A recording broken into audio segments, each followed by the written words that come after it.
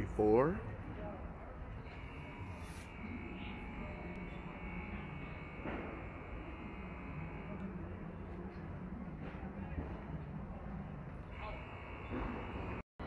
After.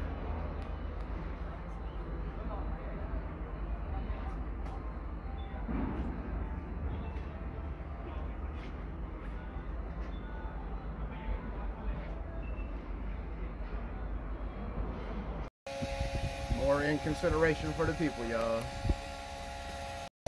See how long they're gonna be in the middle of the street.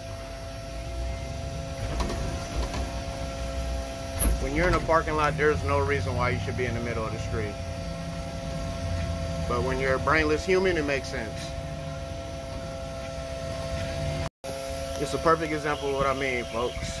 There's a parking space right behind that white car that she could have pulled over to where she wasn't blocking the street, since she's going to be at those mailboxes for more than 5 minutes.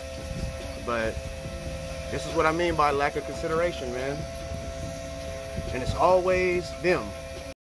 Now let's look at this big ass spot that she could have fucking parked in. My gosh. But nah, let's block the street. Fuck, man.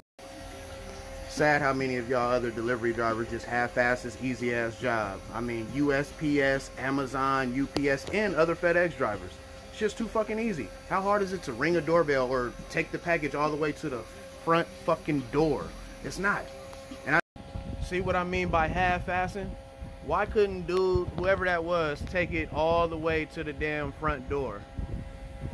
Like, really, bruh?